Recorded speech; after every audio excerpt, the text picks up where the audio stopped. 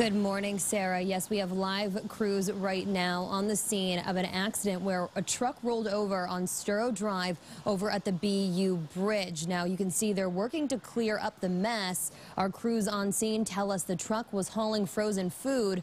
Storrow Drive eastbound is currently closed. The westbound side is getting by. We will let you know when that road reopens. Another look as we take a look on our camera here, you can see quiet all in all, but again, you'll just want to give yourself few extra minutes so that you can take a little bit of a detour, and we do have one for you. If your travels do take you usually on Storrow Drive eastbound, you can actually use Commonwealth Ave instead, so just make sure that you're prepared to give yourself extra time. And also too, no matter where you're traveling, because we are dealing with some wet roads.